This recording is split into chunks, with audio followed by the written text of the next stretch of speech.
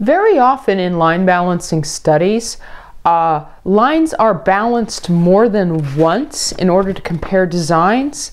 That's exactly the case that's being suggested here in the industrial food processor scenario. Let's look.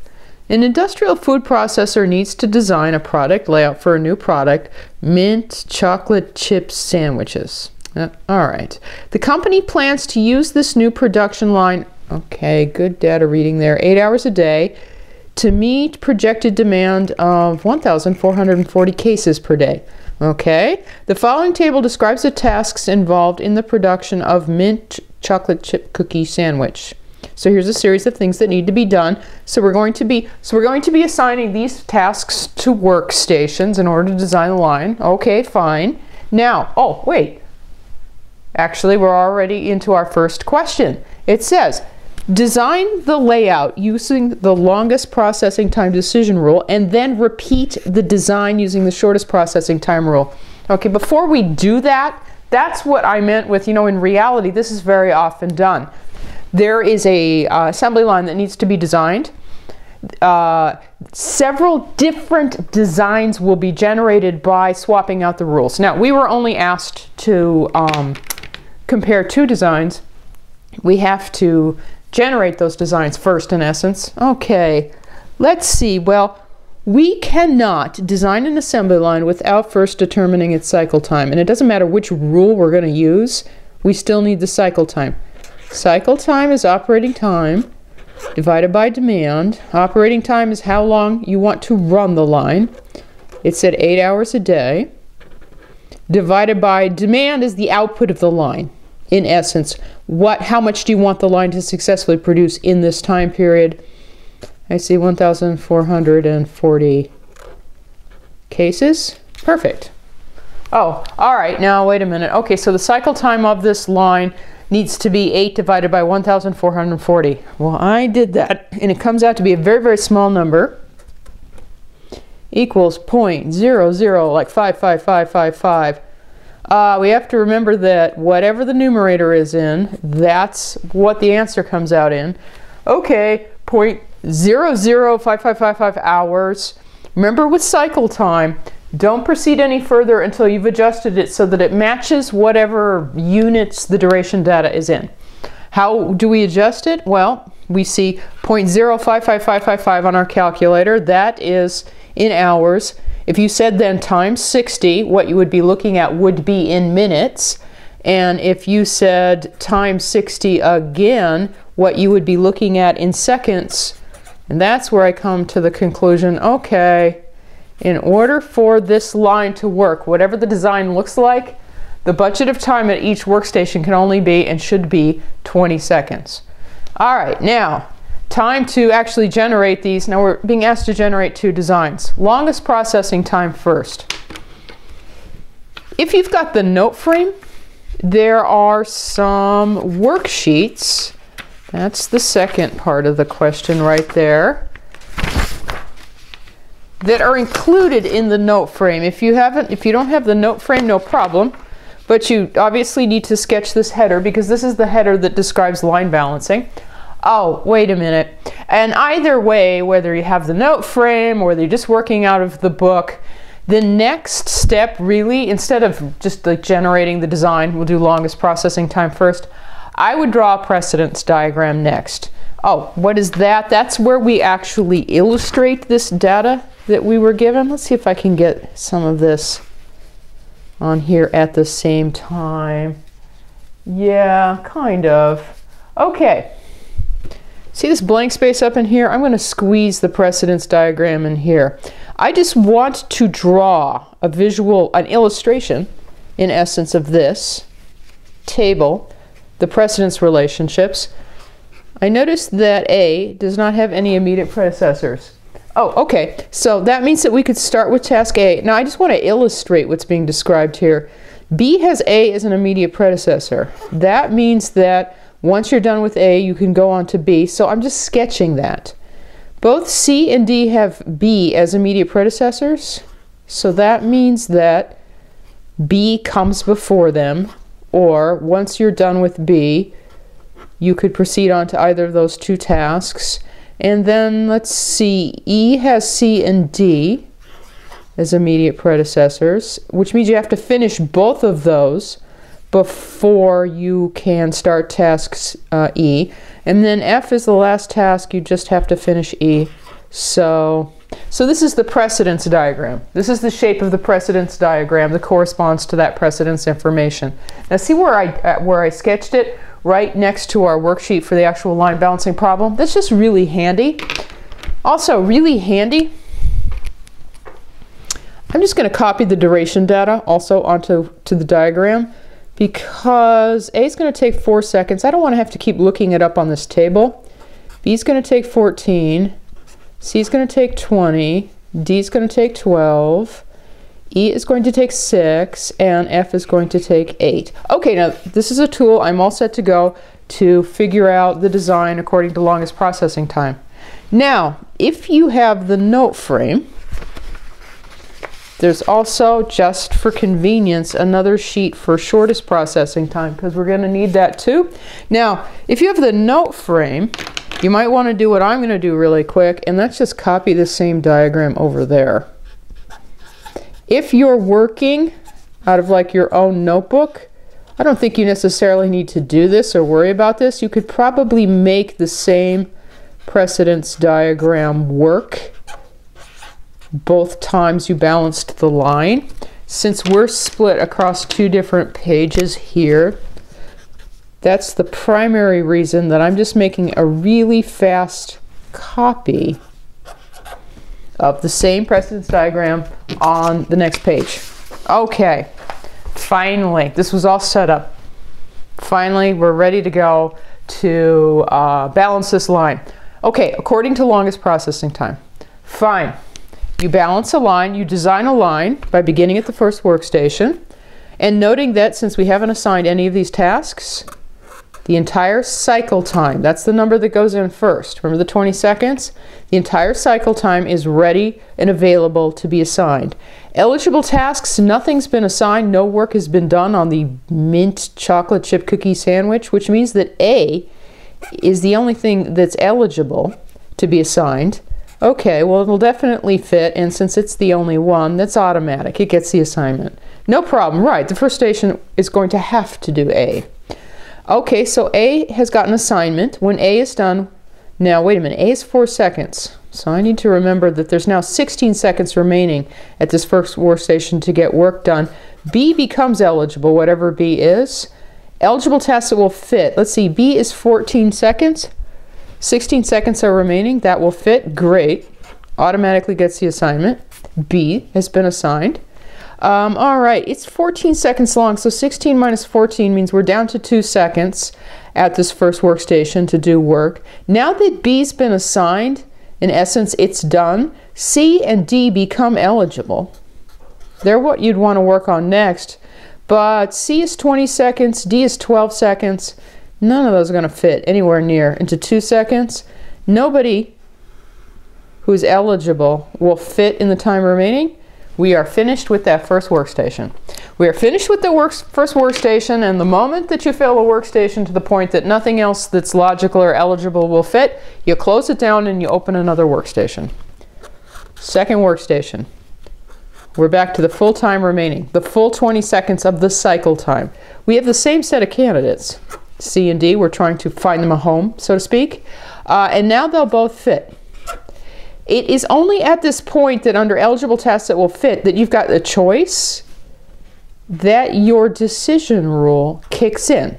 Who am I supposed to pick for the assignment? We said we'd do longest processing time.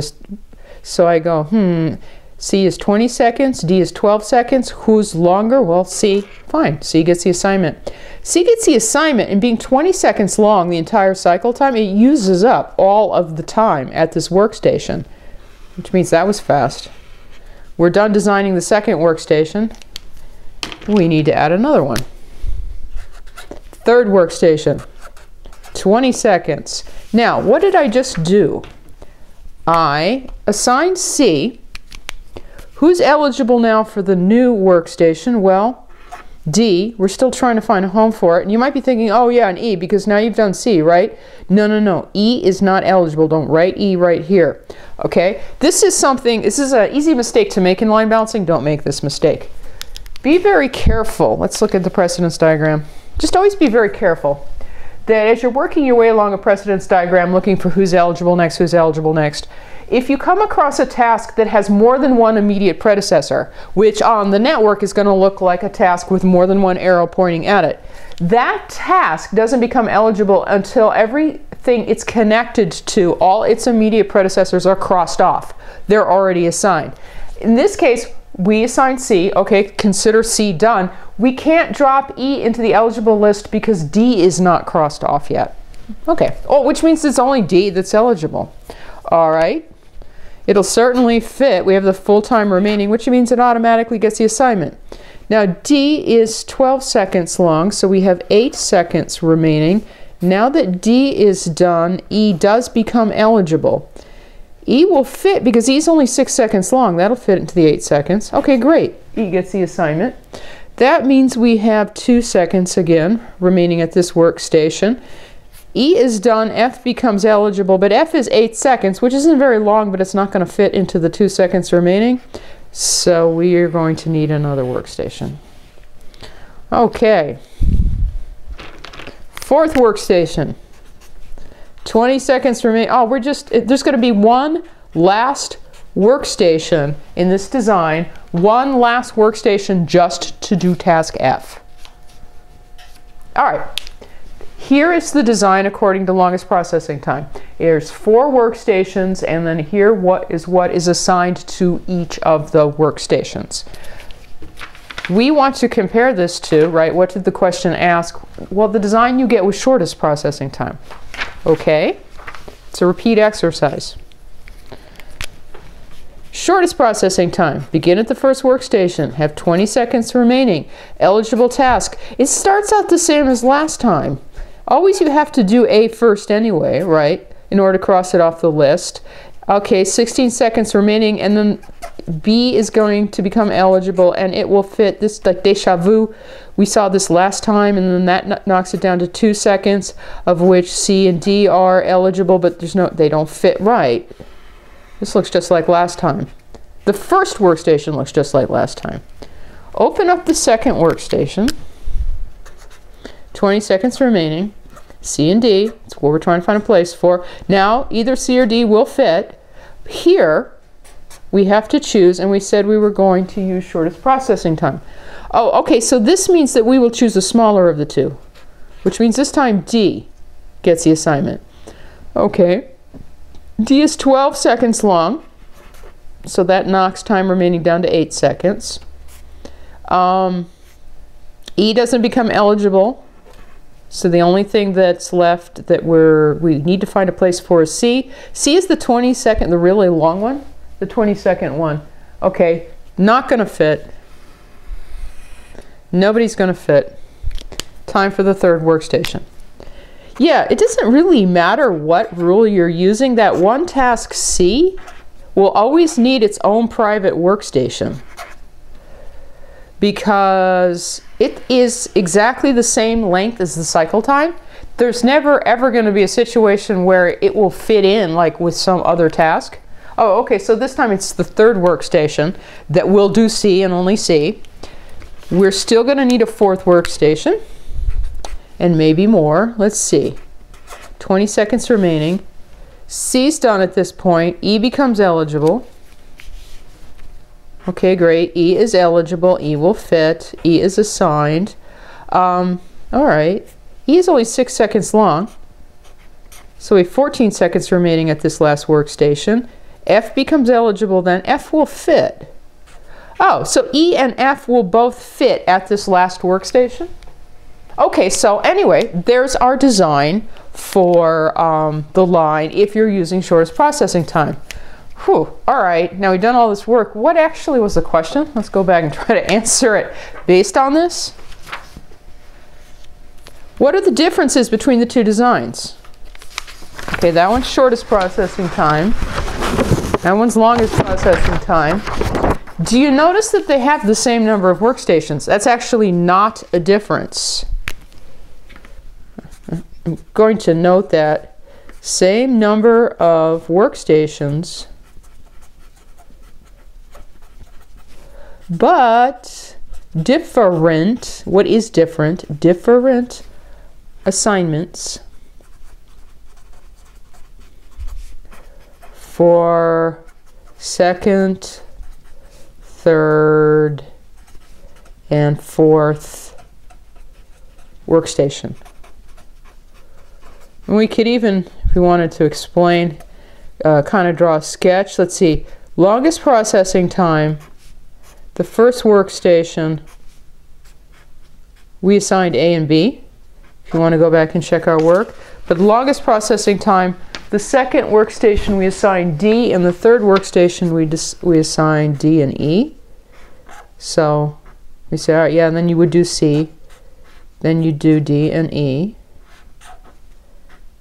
And then there was just F at the last station, versus shortest processing time still proposed for workstations, and the first workstation's identical, A and B, but wait a minute, shortest processing time, we review our work, shortest processing time gave D its own private workstation here at the second workstation, assigned C to the third workstation, and then grouped E and F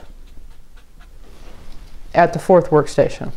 Oh, okay. So two different ways to do this. The question asks, which of these two is more efficient? I'm looking at that. I can tell you, they're equally efficient. They're equally efficient. I'm going to write that down.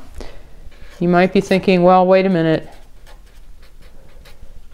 Shouldn't you at least calculate the efficiency of each one before you declare that they're equal? I could. I don't have to. I don't have to because I'm remembering the formula for efficiency. The formula for efficiency, when you're talking about a line, the design of a line, right? What is it? It is the sum of the task times, right? Add up all those numbers that are up there, divided by n, the number of workstations, times the cycle time. Well, if you're comparing longest processing time to shortest processing time, you can do this if you want. You can compute this formula for LPT and then for SPT, but you're going to put the same numbers in each time, because they both have 4 workstations. They're both using the same cycle time. They both have 4 workstations. They're both using the same task data, so it's the same sum of the tasks in the numerator. So even though they vary in their assignments, these two designs actually happen to be equally efficient. Now, there's one other question that goes along with this scenario. Let's take a look at it. Suppose the food processor decides to implement the design with the longest processing time rule. Oh, okay, well, I've got that back there. We can consult it. You've been hired to manage the production of mint chocolate chip sandwiches, and you have just learned that there are 2 errors, maybe 2 errors in the data originally used during the design process. Okay, that means to say errors in that table. What are the errors? In particular, you discover that both task A and C will probably require 3 seconds more to complete than originally planned. Which of these 2 mistakes in duration data is the most troubling to you, and why? So what they're saying is you're just now finding out after they design the line that A is probably more like 7 seconds long and C is probably more like 23 seconds long, that task. The question is of those 2, which one of those bothers you more? The answer is definitely C. You say, okay. Why? Because C was that one task that the length of the task originally was the length of the cycle time? You say, yeah. Which means that if it's longer than that, it's not 20 seconds, it's 23 seconds. That right there wrecks the original requirement to produce 1,440 cases of mint chocolate chip cookie sandwiches inside of 8 hours. That if, and because I did some scratch work here, that if the only way to get the longest processing time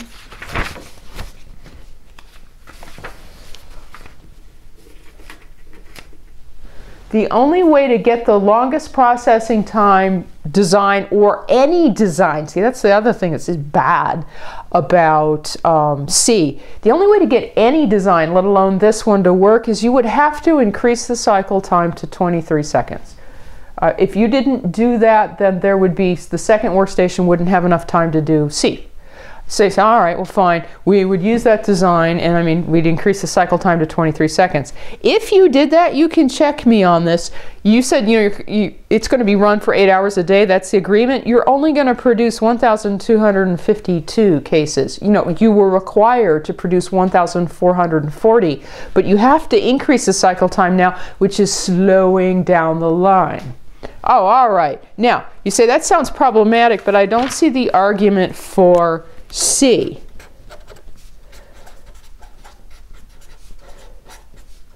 The fact that its original length of 20 seconds is cycle time.